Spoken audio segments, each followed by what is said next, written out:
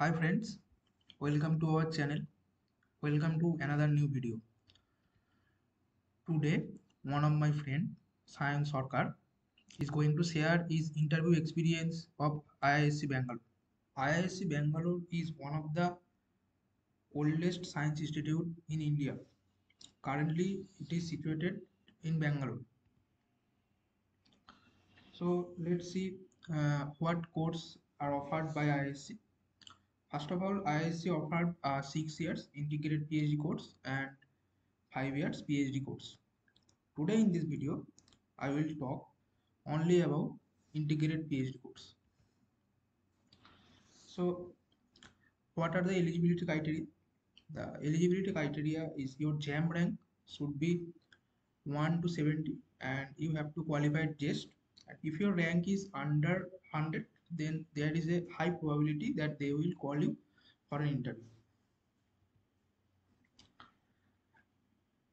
Before start the video, please like our videos and subscribe our channel. That will motivate us to make such kind of videos. Now let's start. Hello, I am Sayan Sarkar. Today I am gonna share my interview experience at IISC Bangalore. I got this opportunity to give the interview at IISC through my IIT JAM result. The first thing they asked me there was to give a prefer a topic. I chose quantum mechanics for that one.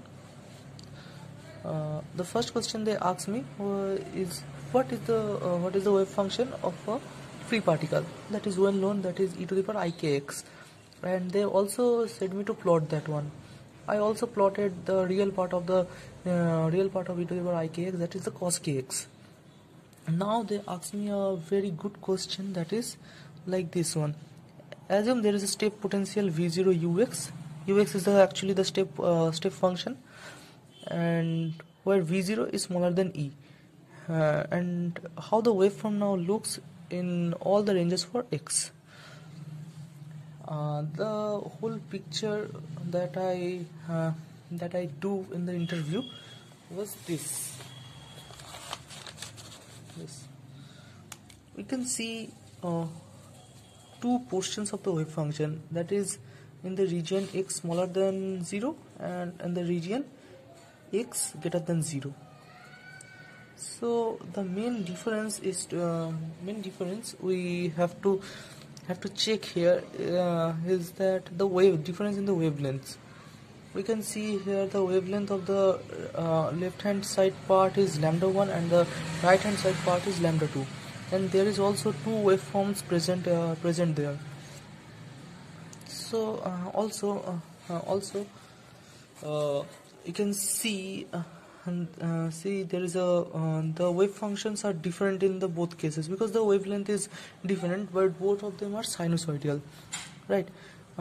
They can be found by solving this equation, that is the Schrodinger's equation.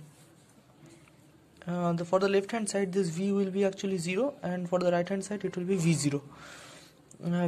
And by solving them we will get two solutions. For the left hand side we will get e to the power ik1x, and for the right hand side we will get e to the power ik2x. Now we know that k1 will be root over 2me by h cut square, and k2 will be root over 2me minus v0 by h cut square. We can definitely see that k2 is smaller than k1, and so and lambda, or the wavelength, is defined as 2 pi by k, and as k1 is greater than k2, lambda 1 will be smaller than lambda 2, and so we have drawn this picture like this one. We can see lambda 1 is smaller than lambda 2 in the picture also.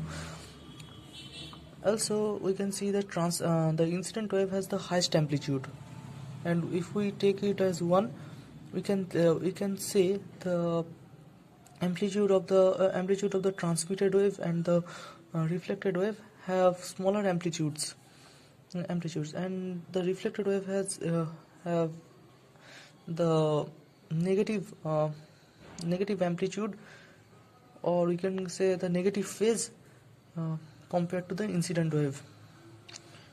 That was the first question. Now they ask me this one: what happens to the particle? Does it break down into two pieces? It was actually a very conceptual question, and we can say very um, cleverly that the particle never breaks. The thing that breaks is psi, and psi is actually the probability of finding the particle in the whole region of X. Not exactly the psi, that is the size. The exact thing is psi square, but for the convenience we can say the probability of finding the particle is divided into the two regions, that is x smaller than 0 and x greater than 0. But it does not mean that the particle actually breaks into two pieces. Again, another question was that what is the meaning of change of k in the two regions above, and what we can conclude here about the state of the particle. The thing is that in the at x is equal to 0 we have a step jump of the potential, that is the v0, and this actually derives from it can be derived from a force, that is the that is the delta function force, and for this delta function force the momentum of the particle get reduced, because you can see here k1 is greater than k2, and the momentum of a particle is actually given by h cut k, and as this k1 and k1 is greater than k2, we can say for the applied force, the momentum of the particle and the applied impulsive force, the momentum of the particle reduced from h cut k1 to h cut k2. And this was the end of the first question, and from the topic quantum mechanics. The second question, they asked me to write down the momentum force vector, and they also asked me what is the relation between energy and momentum vector in relativistic case, and also to prove this through the momentum force vector. So if we have a course on the special relativity, then it will be it will be very much familiar to everyone that the momentum force vector can be expressed like this. That is, this vector have four components, so it is called the force vector, and the first component of it is given by IISC, where c is the velocity of light in the vacuum, and the other components are actually the momentum vector components in x, y and z direction respectively. Now the relation between energy and the momentum in relativistic case is given by E square is equal to p square c square plus m square c to the power 4, where c is the velocity of light in vacuum. It is very well known. Now we have to prove this relation through the momentum force vector. So what are we gonna do? We just have to take the inner product of this momentum force vector with itself, and as we know, the dot product of any two force vectors, like the position force vector and the momentum force vector, they are actually Lorentz invariant quantities, and they can be taken as constants. So we will take the inner product of the momentum force vector with itself, and we will equate the constant with minus mc square. On that situation, we will get something like this. And if we take if we just do the inner product, we will get the relation minus e square by c square plus px square plus py square plus pz square is equal to minus mc square, and from that will be very much be able to show this relation e square is equal to p square c square plus m square c to the power 4. It was the second question. There was also a part question they asked me, that was what is the delta function, and to give the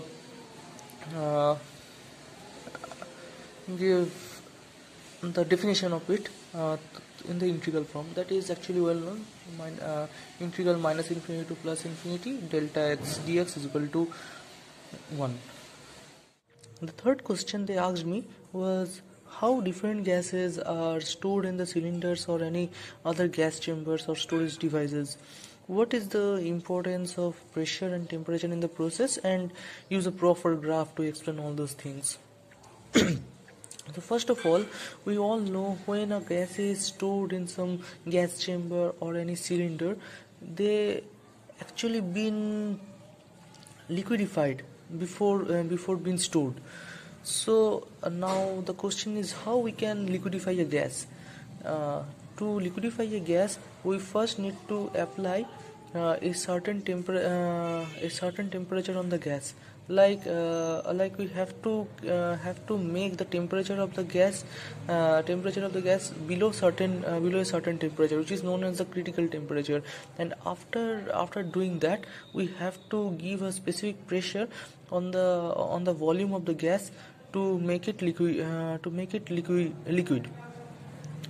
So this certain temperature below which the gas can be liquefied is known as the critical temperature, and the pressure to be applied is known as the critical pressure.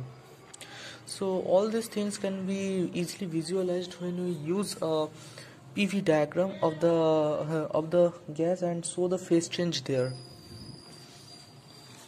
So it looks like this one. The graph is a PV graph, and if we see only this portion of the graph, then we can say that this portion of the graph actually gives a proper graph of the proper ideal gas, that is PV is equal to constant. But what about the other parts? Why this almost parallel lines are shown in there? Because there is a phase change there. Okay. Up to this point, whenever the temperature is below Tc, this means this region, the gas comes into a vapor state. Okay. And in this state, if we apply some specific pressure, this gas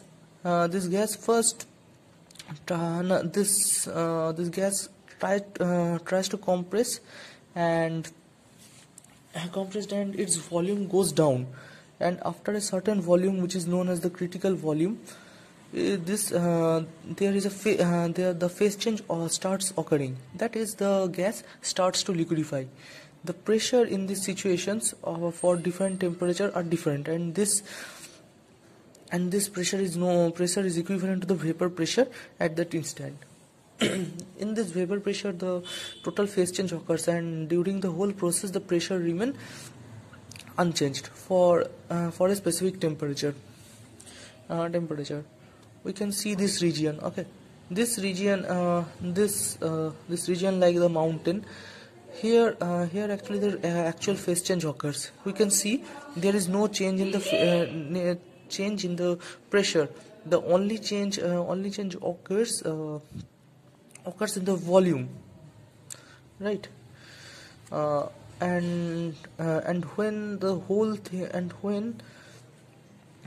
volume of the gas become liquidified, a certain volume is obtained, which is actually the liquid.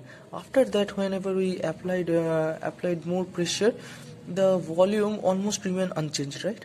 We can see the parallel part of the graph with the p-axis that says the